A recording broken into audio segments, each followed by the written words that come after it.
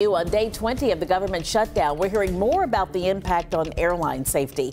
Thousands of FAA safety inspectors and technicians are either working without pay or they're off the job. The head of the union that represents those civil servants tells our Mike Gooding the shutdown is taking a toll. Well, that is right, Janet. This gentleman told me he's not even sure it's safe to fly. I wouldn't fly from Norfolk to Richmond. Not today. No, sir. I wouldn't.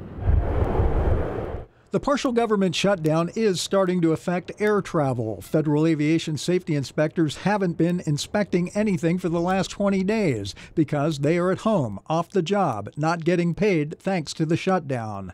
Workers who aren't deemed essential, including the inspectors, plus the technicians who maintain equipment used in airport towers and clerical staff, have been furloughed. Others, like Airway Transportation Systems Specialist David Bowerman of Virginia Beach, are working but not getting paid. And I'm seeing and hearing from folks that it's hard for them to actually focus and pay attention to their jobs, knowing that this upcoming Monday, they're not going to get paid.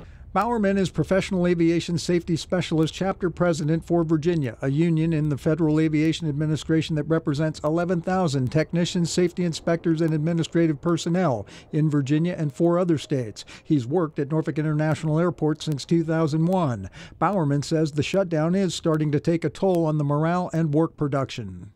We work in safety-related positions where they have to be on point. They have to be focused on what they're doing because the flying public is counting on them to provide safety while they're in the air.